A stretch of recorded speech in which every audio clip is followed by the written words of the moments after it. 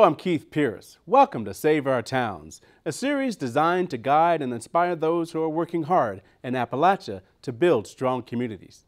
In this second episode of Season 2, we look at the impact of a Walmart. Our quick tip comes from the USDA Rural Development Program.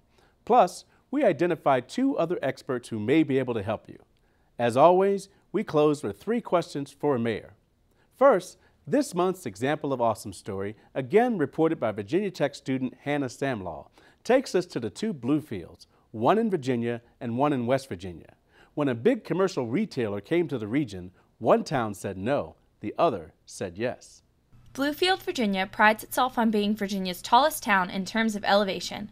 Both it and the neighboring town of Bluefield, West Virginia, were proud places in the days when railroads transported fine-grade coal mined in nearby Pocahontas, Virginia. But that was mid-century America, and now both towns suffer from coal's decline. Bluefield, West Virginia once was the richer of the 2 cities, famed for its skyline that rivaled New York City's. But in recent years, Bluefield, Virginia got the jump on its sister city. Approximately 15 years ago, Walmart Corporation reached out to Bluefield, Virginia and wanted to locate here. Walmart got a resounding no from the other Bluefield in the 1980s. Bluefield, West Virginia had the opportunity to attract a Walmart, but at the time, the leadership in the city couldn't muster the votes on the city board to pass the planned unit development that would have allowed it. Letting Walmart in turned out to be a savvy business decision. The Virginia Bluefield now collects tax revenues of $300,000 annually from not only Walmart but also the nearby Sam's Club, according to town officials. I'm here on College Avenue, one of the boundaries between the 2 Bluefields. Walmart may have hurt some of the local mom and pops, but at the same time, it gave a big boost to the Virginia side of town, which is the sole beneficiary of the big box sales. So what is Bluefield, Virginia doing with all those tax revenues? We have used those funds in order to support our local community, helped with recreational sports, been able to do more with our communities, have more events. The town also hired Bluefield native B.J. Roberts, experienced in sales and marketing, to write grants and promote the town's tourism and retail efforts. Our strategy is to build on the success that we've had with Sam's Club and Walmart, to use that success story to encourage other large retail industries to come into the area. Many small towns fight to keep Walmart out, saying it destroys community character. But some studies show home prices rise thousands of dollars in towns with a Walmart. In Bluefield, Virginia, the Walmart is a retail centerpiece that officials hope will keep the town bustling in the future. As you know, we're now following the town of Pearisburg and Mayor Robert Dickerson for a year. One of the areas he's working on is reducing the number of vacancies downtown. I returned to Pearisburg recently to take a look. When trying to revitalize Main Street, many mayors in Southwest Virginia grapple with the same issue: how to fill those vacant buildings with businesses that will attract more business to downtown. Pearisburg Mayor Robert Dickerson believes that success breeds success and that getting the right business to move in will create a domino effect where, you see one thing happening, so you want other things to happen, and it just rolls, just keeps rolling. Just 2 years ago, Pearisburg was featured in the film Wish You Well, which depicted a bustling downtown, albeit from a 1940s vantage point. Still, Dickerson has a vision for bringing the town back to its vibrant past. Pearisburg is growing, and we're doing great. The town has been renovated, and it's close to the way it used to be. The First National Bank of Pearisburg, built in 1906, became a regional destination known as the heart of downtown Pearisburg when it operated as a restaurant for nearly a decade.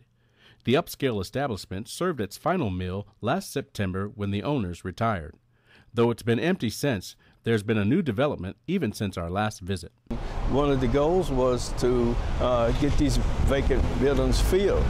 And since then, the bank building has been sold, it's been renovated. Dickerson believes the town has what it takes to attract new business and achieve their goals of filling the empty buildings. But he says it's an all-hands-on mission that everyone must embrace. It's something that everyone has to take a part in. We'll be checking on the Pearisburg vacancy rate throughout the coming year. Now, for our expert tip. You may remember from last season that the USDA Rural Development Program can be a great source for you to finance projects. The new state director, Basil Gooden, explains why the program is trying to help small towns. What we try to do is develop an environment whereby people can work where they live instead of live where they work, because right now people have to go to where their jobs are. And so what we try to do is to create an environment where they could actually, work, find employment, find something that's contributing to the economy, and people having a happy life where they are. You can read a transcript of the complete interview, where you can learn which items the USDA will finance, at the Save Our Towns website. Click on the Connect with Experts tab. Next, here are two people who also may be able to help you. Diane Zahm is a professor of urban affairs and planning who introduces her graduate students to real-world experiences by allowing them to volunteer in small towns. The students handle crucial planning tasks such as environmental analysis and mapping, door-to-door surveys, and setting up community visioning meetings. Kelly Scott, an agricultural and natural resources agent for Virginia Cooperative Extension, works to improve access to fruits and vegetables in the Appalachian region through community-based projects. One project, New River Health District Pharmacy Garden, involves local doctors who prescribe fruits and vegetables from the community garden to their patients. Scott, based in Montgomery County, can help you build partnerships to strengthen your community's well-being.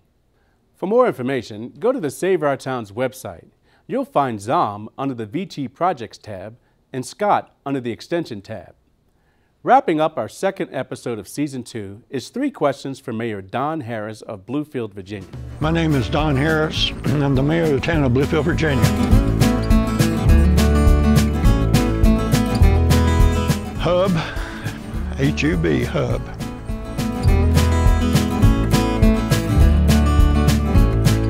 We are the center of commerce for this region.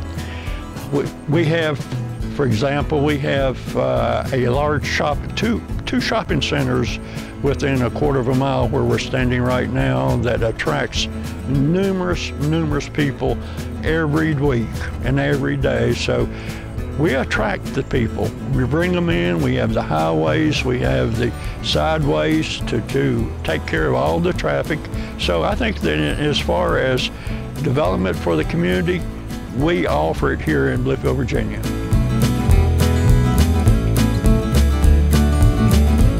We look after our residents. We take care of our different organizations. We're a very proud community, always contributing back, not only taking, but we also contribute back so much to our own community. For more resources and contact information for the experts we interview, go to the Save Our Towns website. You can also share your stories there, and please send your thoughts to saveourtowns@vt.edu. This is episode 2 of season 2. Be sure to join us next time. Thanks for watching.